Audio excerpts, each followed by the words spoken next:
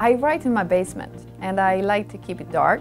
At home, in my office, I write at airports, I write in airplanes, I write at my bedside and take notes there. I write everywhere. Mostly in my office. I have a stand-up desk, and it's actually a treadmill desk too. I just plug in my earphones and my earbuds and listen to music, and I can write just about anywhere. I write at home all the time. I'm very easily distracted. I can write anywhere. I always felt like my career was kind of like a Dr. Seuss novel. It's kind of like I can write in a plane, on a train, in a car, going far. So I have a lovely office in my home where I never ever sit.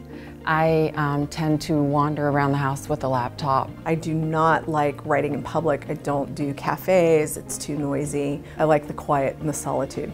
I write everywhere. I write in my office, but I travel a lot, so I write in hotel rooms, I write in cars, I write in airplanes. I don't write at a desk ever.